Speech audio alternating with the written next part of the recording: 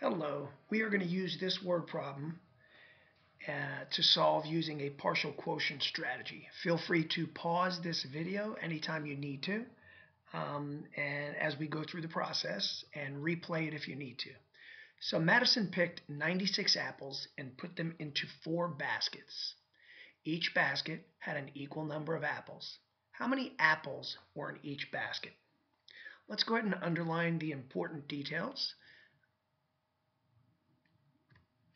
Maybe I should select my pen first. Here we go. 96 apples is certainly important. They're going to go into 4 baskets. And each basket, equal number of apples. How many apples each basket? Okay, so when you set up to solve using the partial quotient strategy, it's a little bit like the standard division algorithm where you set up a garage, we call it. So let's make our little garage here.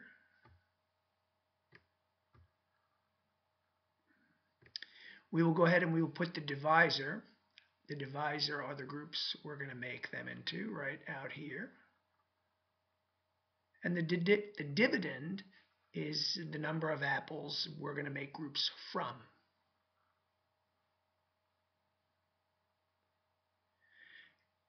In the partial quotient strategy, you draw a vertical line, and what this line will do is it will give you an area on the outside of it to use for your partial quotients, quotient being the answer. So okay, we have 96 apples, and we're going to make 4 even groups out of them with our baskets. So let's go ahead and talk about what multiplication might help us. Well, we know that 1 times 4 equals 4. 2 times 4 equals 8, and so on and so forth. We also know that 10 times 4 equals 40. So let's start with this one right here. This equation being, if I put 10 apples in each of the 4 baskets, I will have organized 40 of those apples.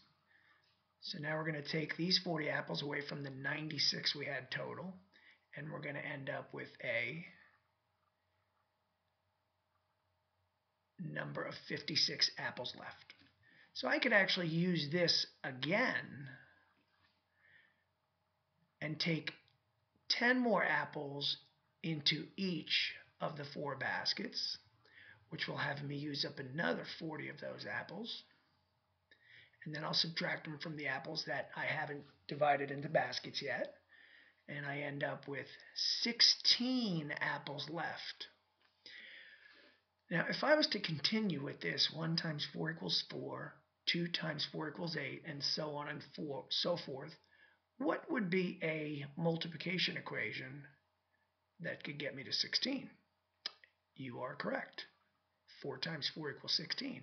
So if I put 4 more apples in each of the 4 baskets, I am going to use the last of my 16 apples here.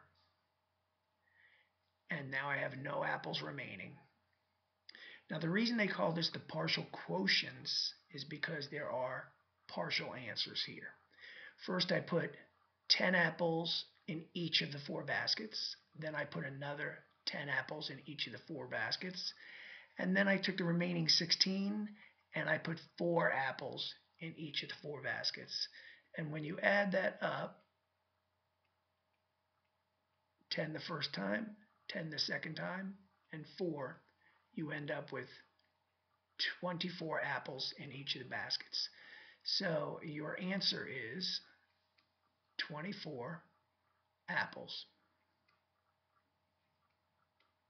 in each, and I'm still getting used to writing with this pen, of the 4 baskets.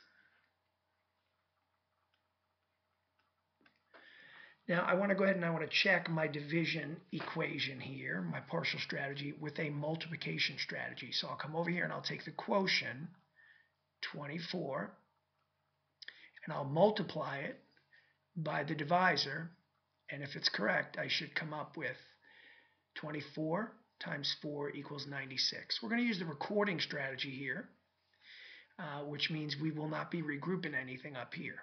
4 times 4 equals 16. Now 2 times 4 equals 8, but since this 2 is in the tens column, it's really 20, because this would be a 0 here. So there's 20 times 4 equals 80. Now I'm going to add these two together. And there you have it. There's my dividend, so we are correct. All right, so this was an overview of the partial quotient strategy right here, where these are my partial quotients, and then I checked it with multiplication right here. So go ahead and get a piece of paper, and what I'd like you to do is these two problems, solve them and bring them into your teacher tomorrow to have them checked. 72 divided by 3 and 84 divided by 6. And if you really want to get some extra credit, go ahead and write me a word problem. Write your teacher a word problem for both of these equations. Thank you, and I hope you have enjoyed. Remember, you can replay this as much as you'd like.